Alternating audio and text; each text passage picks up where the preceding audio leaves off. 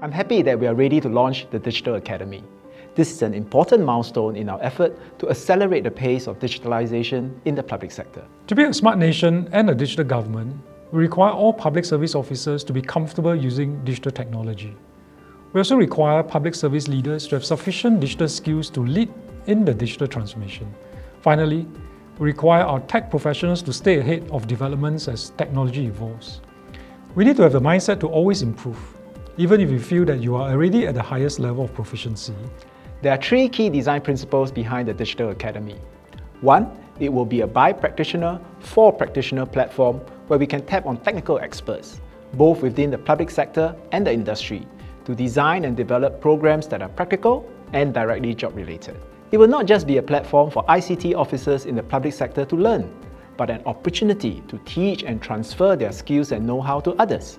After all, as the saying goes, the best way to learn is to teach.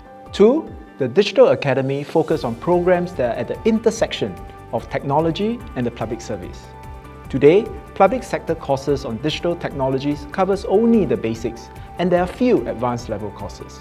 On the other hand, there are many private ICT training providers that provide quality technical programs but are not contextualized to the public sector ICT operating environment. Digital Academy's unique value proposition is to offer programs that will impart both deep technical skills and understanding of the business of government to ICT practitioners in the public sector, many of whom join us from the private sector.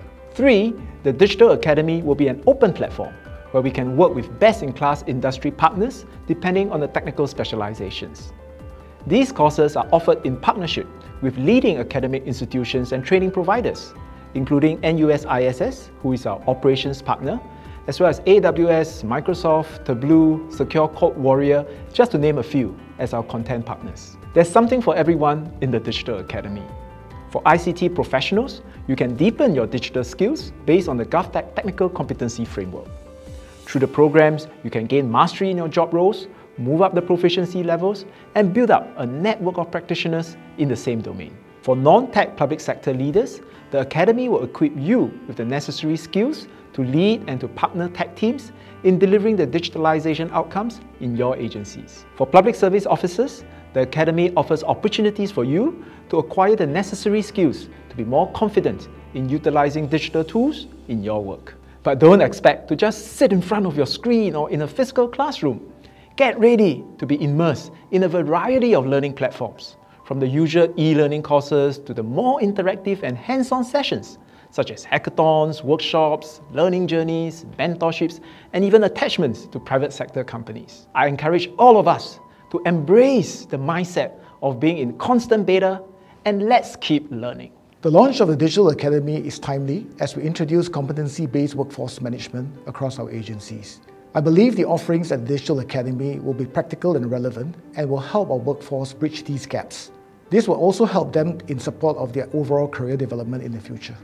We are currently undergoing our individual competency assessment at GovTech. As the practice lead, I am responsible for reviewing and guiding my team in upscaling to their next level of proficiency. Since the curriculum at the Digital Academy has been developed with the ICT and SS competency framework in mind, it's natural to tap on the programs available.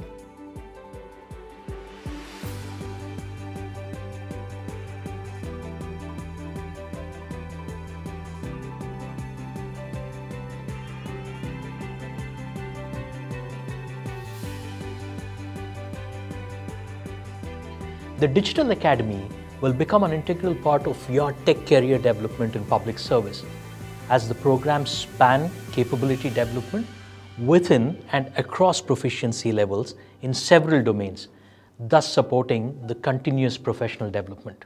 Let me leave you with a question to mull over. How ready to learn will you be if you plan to be extraordinary?